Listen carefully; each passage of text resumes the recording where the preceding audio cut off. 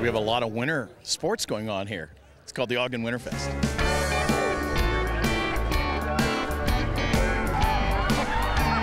We hauled in over 700 loads of snow from all over. Weber State, Ogden City Mall, the Newgate Mall area, all over different schools in the area. We've stockpiled it for about 2 weeks, and then we hauled it in and laid it out. Well, what's going on right now is Joring. Now, Joring came from the Netherlands, where people used to travel from city to city behind their reindeer on skis. So a couple cowboys about 100 years ago got the idea of trying it behind a horse, and Joring was born. So we have competitive Joring, skiing or snowboarding behind a horse for a timed event. They get penalties if they miss the jumps or they miss the gates, and of course it's a timed event.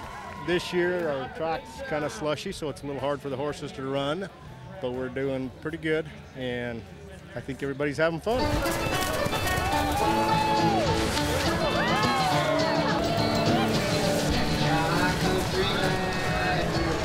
On the course, through the gate.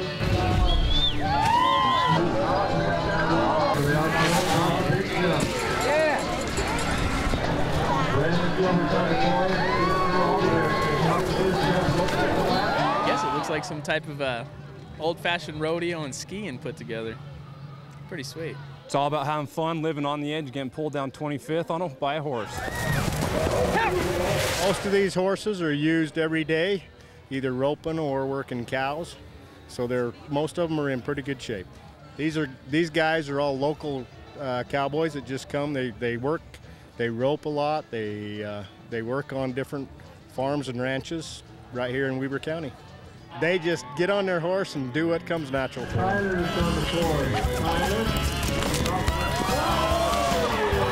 Tell me about your outfit. Oh, it's laundry day. This is all I had clean.